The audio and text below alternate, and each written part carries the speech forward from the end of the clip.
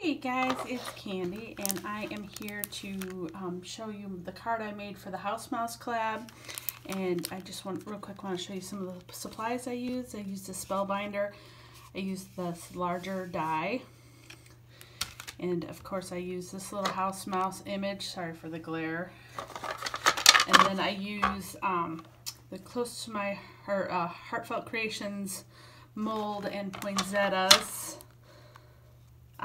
Stampin' dies, and then I used this Martha Stewart, I don't know what they're called, let's see,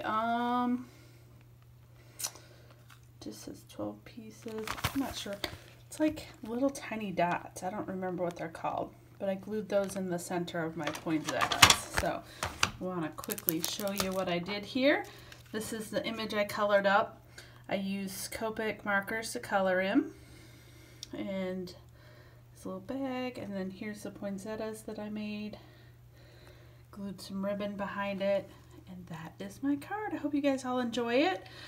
Go check out the other collab members, and this is the last one for this year, and there are some of us who are going to continue the House Mouse collab for next year, so keep your eyes out for information on that. We're really excited to keep this going and hope you guys enjoy. Talk to you guys real soon. Thanks so much for watching, and again, please go check out the other collab members. Thanks so much. Bye-bye.